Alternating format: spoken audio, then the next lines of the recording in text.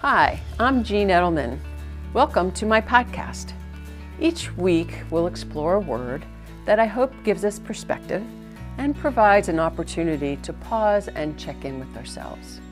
For decades, I've been a student of the healing arts: Reiki, traditional Chinese medicine, homeopathy, acupuncture, plant-based, and macrobiotic cooking.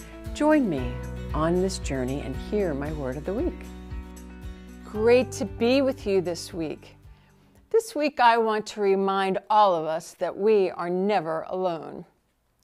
Asthma, pretty scary stuff. As I started my new year, an episode that turned into bronchitis put me in the hospital for 5 days. Never in my life have I had such a flare-up. And there was a moment when I realized I couldn't breathe, but then I just kind of surrendered. 911 was on the way, and I remembered that I am never alone. I had my team. What team, you may say? Well, I knew the EMT and the paramedics were on their way. I knew that there were going to be some great docs and nurses at the hospital. But no, I'm talking about my team of angels. We each have a team of angels. Our angels, our guides, our friends and family that have passed on. Whether we're aware of it or not, they're constantly watching over us, and they're here to support us, and especially at a time of distress. I know a lot of us aren't even aware of this. There's so much struggle today with feeling separated and alone. But I'm asking you that if you ever feel this way, just to take a moment to go inward and invite in your angels, your guides, maybe someone that's passed on. Ask them to come and sit with you. Breathe deep, invite them in, envision them sitting and holding your hand. This is what I did when I was sitting, waiting for the emergency guys to show up. I truly had no fear, and I felt totally supported and surrendered to those that were on the other side, there to hold my hand. You can envision them holding your hand. Invite them in. They're waiting to support us and be there for us every day.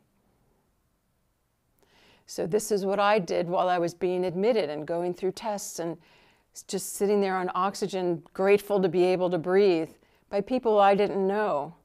But I also knew that there was a team around, their hand on my shoulder, just there to support me. They were right by my side.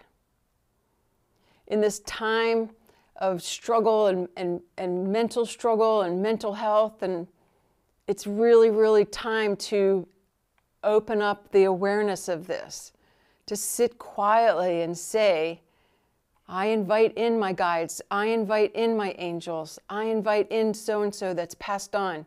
Come sit with me quietly for a few moments. When you get up, notice and be aware. Maybe you feel a little bit lighter. Maybe that depression or that angst that you were feeling, maybe that's gone away. Life is about our inner journey. And when the external life gets so hard on us and keeps pushing on us, or when we have health events, these are the times that we need to go in and invite in our spirit family. They will smother us in love. They will let us know that we are not alone. When I was in the hospital and Rick had gone home for the night and all the nurses were busy doing what they're doing, you know, that's when it's kind of scary. And that's when I felt my dad's hand on my shoulder. They're around, they're there for us. They're there to support us. So my word of the week is invite. The I is for inner. This is where we live with our inner knowing, our intuition. When we're hurt, when we know trauma, when we feel alone and separated, this is where we need to shine the light to bring in comfort and our invisible spirit support. They are there waiting. The N is for need. We need others, and we need our community, and we need to feel safe and to be able to talk about our feelings. And so the action item is to find a place where we can share what we're going through.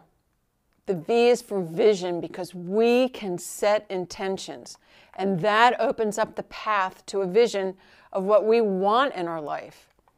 When we sit and we chat with our team of angels or our spirit family that's crossed over, they'll help us find that path. The I is to ignite a connection, a union that is unconditional love.